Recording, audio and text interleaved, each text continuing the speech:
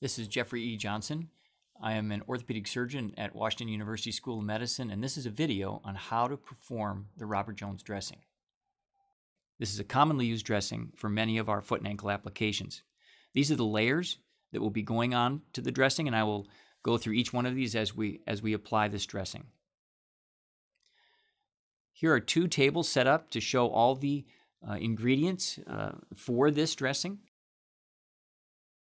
We first will start with applying the incisional dressing right against the wound, and then some additional 4x4s that are opened up so there are no creases. This will be held on with a sterile web roll or cotton undercast padding.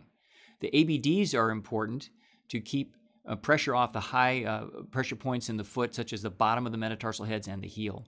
Then the bulky Jones cotton is applied, and then more cast padding, more 4-inch cast padding is applied around the Jones cotton to provide some compression. Once the initial compression is applied to the Jones cotton, then the plaster splints are applied in the next layer. You'll see these are two sets of 5-inch by 30-inch plaster splints, and these will be applied, one as a posterior splint and one as a U-splint dressing. The plaster splints are then held on with a 6-inch cling to unify the dressings together. This is a patient who has just had a total ankle joint replacement with a heel cord lengthening, and there is an incision on the bottom of the foot. So there's 3 incisions we're covering with dressings at this time. Notice how the assistant is very helpful to hold these dressings on and hold the foot at the same time in the neutral position so that we get the dressings on without a lot of folds or creases, which could cause an area of compression against the skin. These dressings are then held on with some sterile cast padding or web roll. Notice how the assistant from now on throughout the rest of the application of this dressing will be supporting the ankle joint in neutral so that the dressing is applied and completed with the ankle at 90 degrees. I'm now wrapping on the dressings with a sterile cast padding or web roll. These are ABD pads, which are optional. I prefer them because the cotton, if it gets wet, will subside, and it's not as good it does not function as well as a pad. Therefore, I use this to protect the bottom of the foot. After the initial dressing is held on with sterile web roll, the entire leg is then covered with at least one layer of this undercast padding so that the Jones cotton does not contact the skin, which can cause some itching, and the cotton sometimes gets stuck to the skin. So this is a nice underlayment between the Jones cotton and the patient's skin. Once the dressings are held in place, and that's typically with a sterile cast padding, then the non-sterile cast padding is used, typically 4 inches wide, and it's used to cover the rest of the leg. The reason for this is to provide an underlayment of mild compression and also be a barrier between the bulky Jones cotton, which sometimes can be a little itchy for patients if it's up against the skin. It's important to continue beyond the tips of the toes so that when we fold the dressing over at the end, it's in the proper location. This is the bulky Jones cotton. It sometimes comes as a wider dressing, and this has been cut down so that we can make it around the bend at the ankle without having a lot of folds in the material. Usually it takes 2 of these rolls to cover one lower extremity. Notice how I'm overlapping them by just a little bit, but it's only one layer. Next, this is the critical part of the dressing. This is where the compression is applied.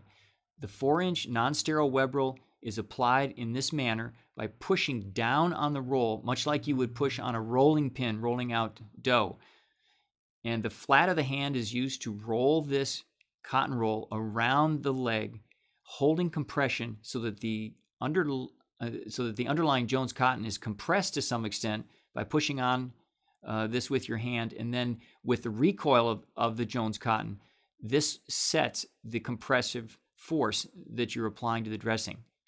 This is a very safe dressing because the cast padding that's used as this top layer is relatively weak, and you really can't over compress this unless you were to put many, many rolls around the Jones cotton. If you notice, sometimes these cast rolls will tear as I'm pushing them around. And once they get small like this, it's difficult to get the proper amount of compression. So I usually use about 2/3 of the roll and then discard it for a fresh roll. Generally, we cover the entire surface of the Jones bulky Jones cotton. Notice how the assistant is holding the ankle at neutral position at all times.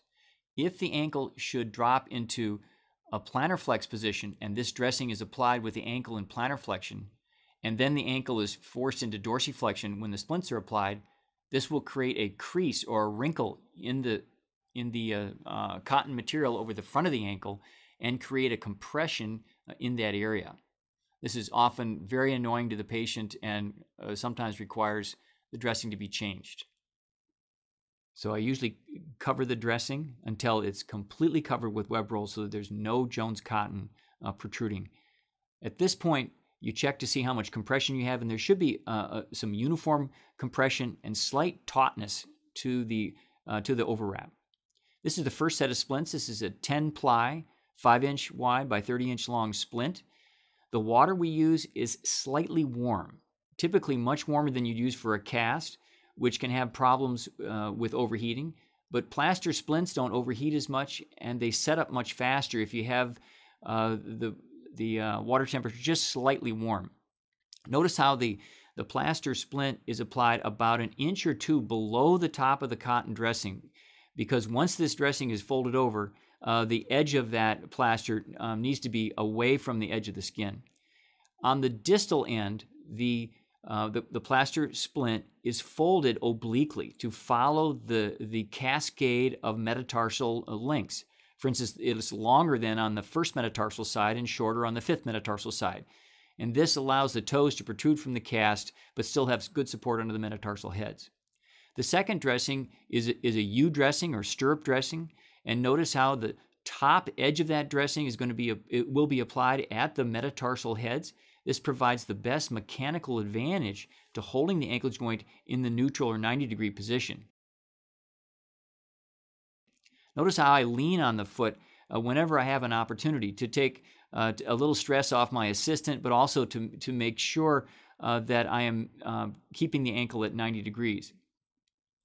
The next layer is the cling wrap. This is much less stretchable than any of the other materials we've applied so far, but this is applied loosely, and the wet plaster of the splints will become impregnated into the spaces in this dressing, and it creates a very nice, rigid, biomechanically stable splint. So as you see, it's not applied in any way in a tight manner. The last layer is the elastic bandage. This is a 6-inch bandage, and it's a double length, as you can see from the size of this roll.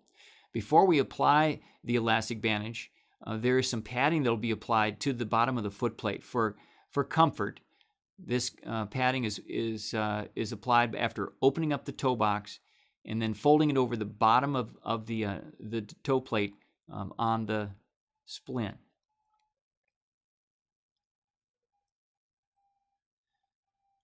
Then the elastic bandage is applied, wrapping it on the foot first around the toe plate. Notice how the first wrap goes circumferentially around the toe plate and then down under the heel and directly back up and over the toes. This way, the bandage is applied in the proper direction so that when we fold it over, it will stay in place. For aesthetic reasons, we cover the entire white dressing beneath. This is applied with some gentle firmness, certainly not tight. The wrap then extends above the cotton on the leg, and then this will be folded over and turned under to make a fresh edge.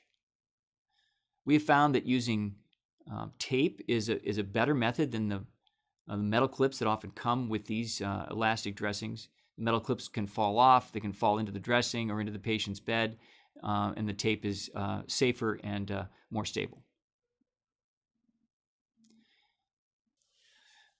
At this point, the toe box is opened up to provide plenty of room for the toes. This is one of the most uncomfortable aspects of the dressing if not done properly.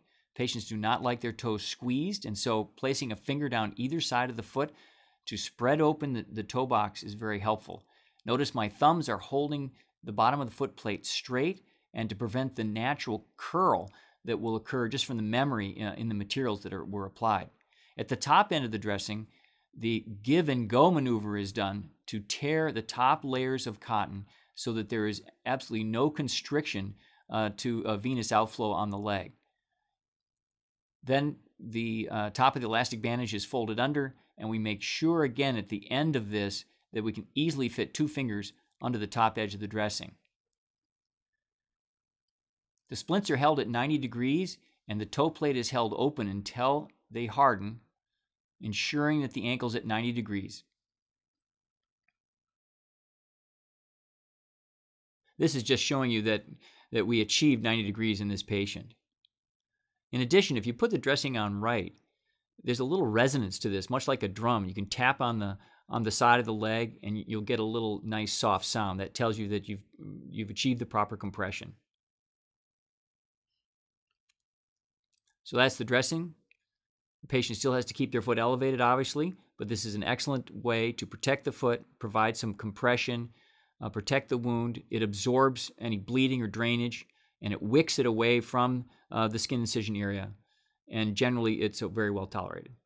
I hope this video has been helpful. Thank you for watching.